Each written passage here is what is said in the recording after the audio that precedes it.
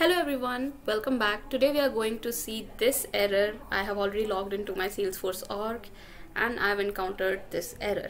So the error says the Apex class and the name of the class which you have given is not a legal name.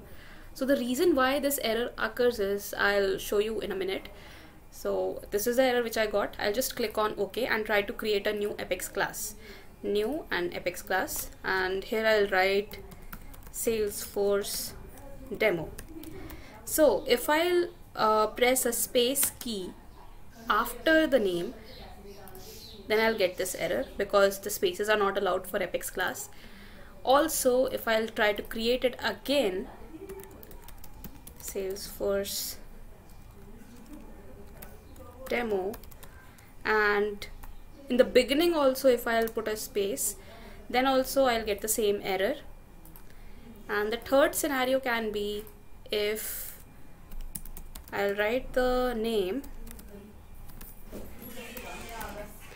and in the middle I have given the space. So in between somewhere you have given the space, then also you will get the same error.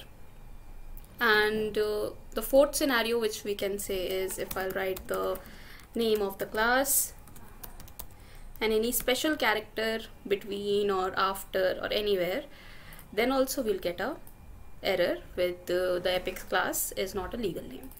So to create an Apex class, you have to follow some conventions that like it should start with a capital letter and the name should not contain any space. It should basically follow the Pascal case. Anyhow, if you're writing the characters or the words, then it's acceptable.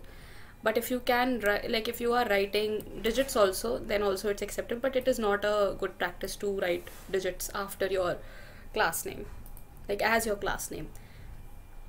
It's not a good practice to do this.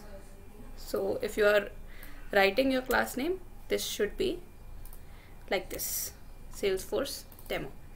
And to change it, you can save your class name, so it will be saved as this name. And I hope you find this video helpful.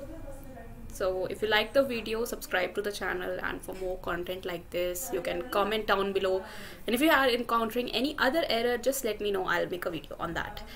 Thanks guys for watching. Bye bye.